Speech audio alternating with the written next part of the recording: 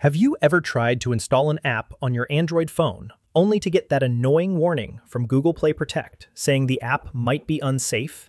If you're anything like me, your first thought is, wait, I know this app is fine. Why won't my phone let me install it? That's because Google Play Protect is always running in the background. It scans apps on your device and blocks ones it doesn't recognize as safe. For most people, that's helpful, but sometimes it gets in the way, especially if you're installing apps outside the Play Store or using certain third-party tools. So, how do you turn it off so you can finally install what you want? Stick with me for the next few minutes and I'll show you exactly how. First, grab your Android phone. We're going to do everything from the Play Store app itself. Open the Google Play Store. Now, look at the top right corner of your screen. Do you see your profile icon? Tap it. A menu will slide down with different options. Among them, you'll see Play Protect. That's where the important setting is. Go ahead and tap Play Protect. Once you're in, look toward the top right corner again. There's a gear icon. That's your settings for Play Protect. Tap the gear.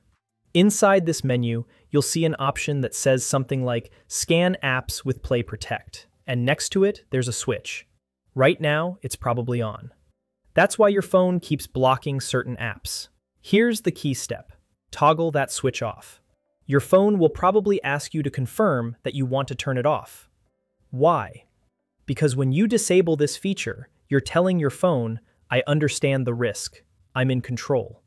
Confirm that you want to turn it off. And that's it. No more Play Protect warnings. Your apps can now install without interference. Before you rush to download every app under the sun, let me leave you with one small but important reminder. Disabling Play Protect gives you full freedom, but it also removes a layer of security. Only download apps from sources you trust.